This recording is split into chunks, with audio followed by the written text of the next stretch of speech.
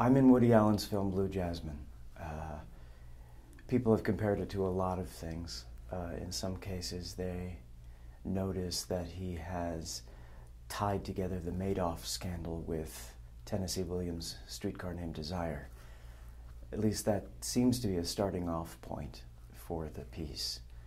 But it really just uses that as a starting point, and it kind of mixes these two subjects together to be something that is neither of those two things.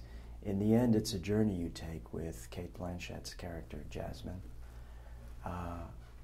What she's been through, you think of her as one thing, perhaps at the beginning of the film, and then she takes you on this very tremulous journey, and you get to meet all these interesting characters, people who have been influenced by the life that she's lived. And it's certainly an interesting ride, and it's an opportunity to see some really wonderful actors doing some fantastic work. People that in some cases you don't get to see presented in the way that we see them in this film, like Andrew Dice Clay, for instance, Louis C.K.,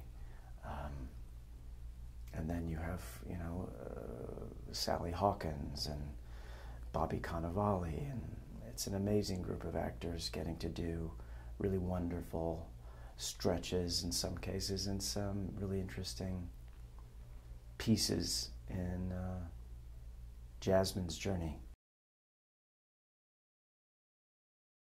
I play a guy named Dr. Flicker, who is recommended to Jasmine to be someone that she could possibly have a temp job with. He's looking for someone to fill in a spot at his office. And so he helps her out, gives her a place to come. And then their brief relationship takes a funny turn in the middle of the piece. And I don't want to say too much more than that. Apparently, Mr. Allen just offers things to people on occasion. You get a call saying, Mr. Allen would like you to consider being in a film. And after coming down to the earth for a moment, you say yes.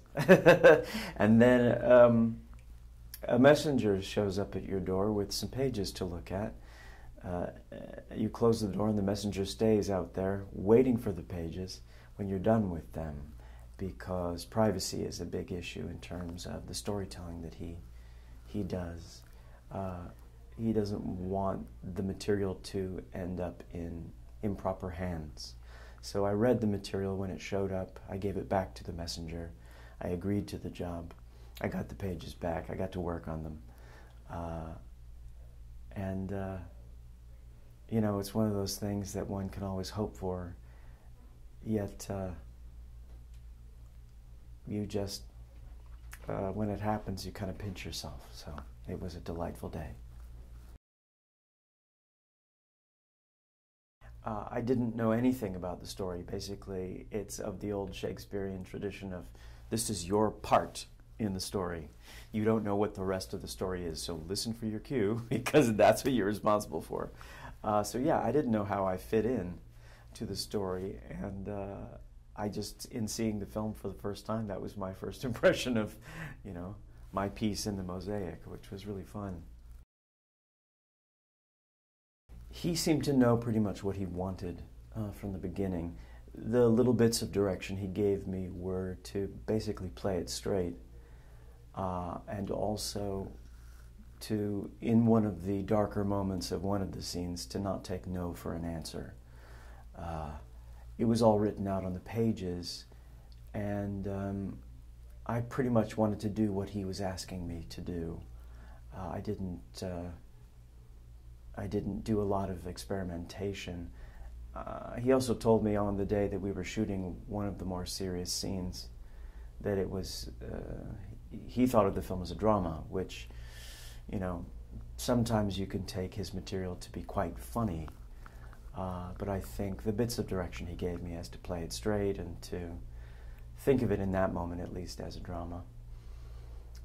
it really kind of falls into that category of some of his more dramatic films, like Hannah and Her Sisters, Crimes and Misdemeanors. It has some serious overtones. And it's also interesting in that it kind of changes depending upon which audience is watching it at any particular time. You know, at the premiere, it was in New York. It was a New York premiere audience.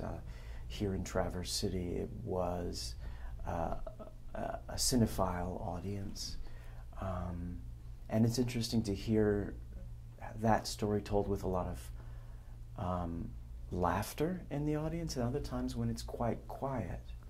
It kind of takes on whatever you want it to take on, which is kind of magic.